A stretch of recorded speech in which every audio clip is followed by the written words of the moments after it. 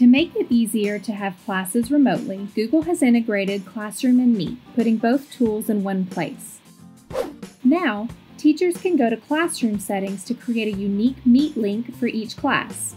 It's then displayed on the Classroom stream and classwork pages. The link acts as a dedicated meeting space for each class, making it easy for both teachers and students to join. Students are not able to join the Meet anytime they want. If a student tries to join the Meet when the teacher is not present, he will see a message that says the meeting code does not work.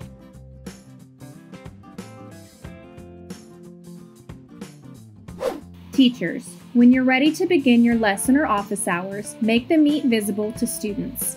When you initiate and join the Meet, your students will have permission to join the call with you.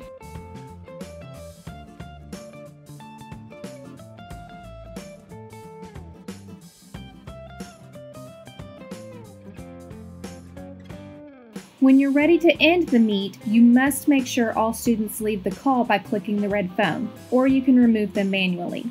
Then, it's safe for you to leave the Meet by clicking the red phone, not by closing your tab. If you're worried about students copying the Meet link, you can always reset it in Classroom settings. If you have any questions or need help, please contact your instructional technology coach.